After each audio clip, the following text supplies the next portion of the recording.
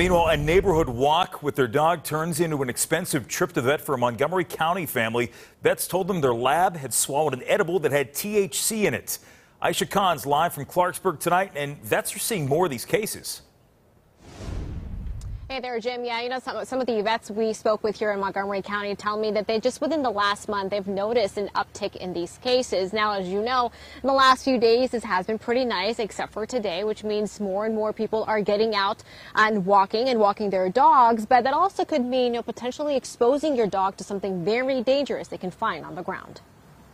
These are photos of 4-year-old Laura, the Labrador, being super active and playful just days before she became sick after a simple walk with her owner, Darina Genova of Clarksburg. About an hour later, she started acting very weird.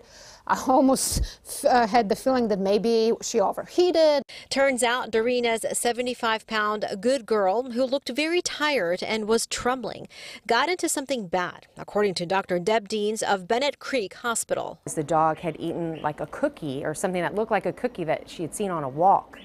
And sure enough, those are the edibles that are now coming in all different forms.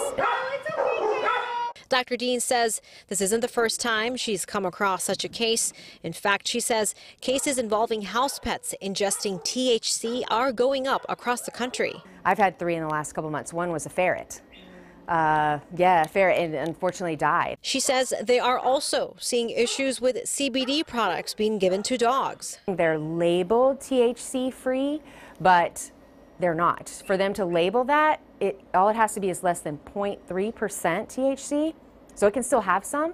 Well, our dogs, the way they metabolize it in their fat, is much more dangerous for their liver. She's much better now. Meanwhile, Laura has been getting the treatment she needs to recover, but Darina says she is still not back to being her playful self and warns parents of dogs and children to be aware so no one else gets hurt. Just be mindful. And there was definitely unnecessary also visit to the emergency room. The price is a completely separate ticket, but it was not even something that I caused. It was not something, carelessness in my home. And Dr. Dean that you just heard from, she also tells me that this could be even more dangerous, if not potentially